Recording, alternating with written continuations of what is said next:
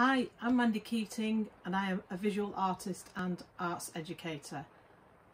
That means that I make art for people to look at and sometimes to touch, and I also teach people how to make art. My specialism is working with paper, so that might be a pop-up book or something that is an intricate paper cut, or maybe something like a mobile, for instance. Whilst the work I do with paper tends to be quite small in scale, I also work with other materials and produce much larger public art. Public art is a piece of art that is available for anybody and everybody to see in a public place. I really hope that you enjoy the video that follows, which is an introductory tutorial, and I would love to see what you make too. Thank you. Bye. Today I'm going to show you how to make a simple but gorgeous mobile just using really basic materials.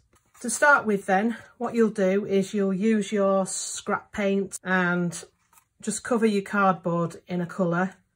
Once that's dry, you can then start to look at adding some colour. One other thing that you'll need is something to hang the mobile from. So you can use wooden sticks, you can even use pencils if you want to do, or as in my case, I've just used some twigs. Then what I've done is I've just given them a quick coating of white paint. The next step is to draw around your shape and then cut it out so that you are left with these kind of shapes.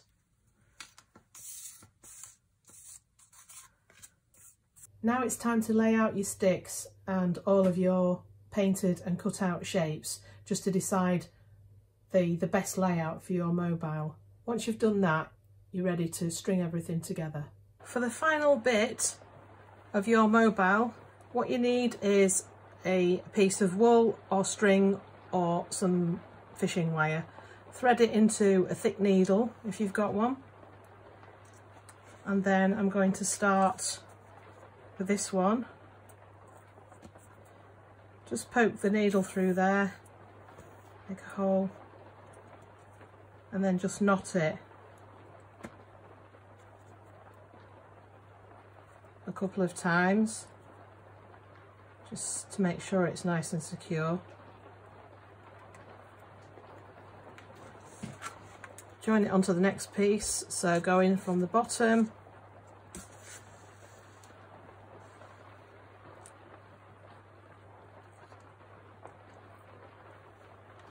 go up the back, make another hole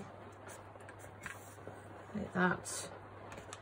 When you're happy with how much length you've got there, then just go through this hole again, so that forms a loop now. And you're just going to put your needle through that loop just to secure it. Okay.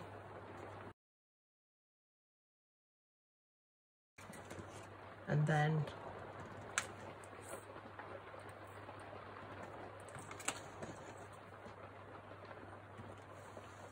that's one strand of your mobile done.